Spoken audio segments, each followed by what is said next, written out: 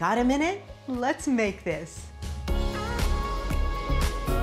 This is a picture-perfect breakfast for busy moms with picky eaters.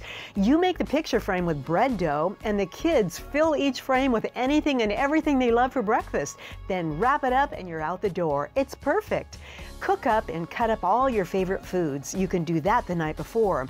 Crisp bacon, breakfast links, veggies like colorful peppers, sliced potatoes, mushrooms, diced tomatoes. Now build the frame. Take a can of refrigerated crescent dough, roll it out, and pinch the seams together. Cut strips, then twist and make a frame with 6 squares. Love cheese? Okay, add that. Then start building the breakfast the way you want. Now crack open 6 eggs and whisk, then pour right over the filled frames. For a shiny crust, save a little of the eggs and brush over the bread. Then bake at 350 degrees for about 25 minutes. Get the picture? Cut the squares up, wrap it up, and head out the door. A picture-perfect solution for breakfast on the go.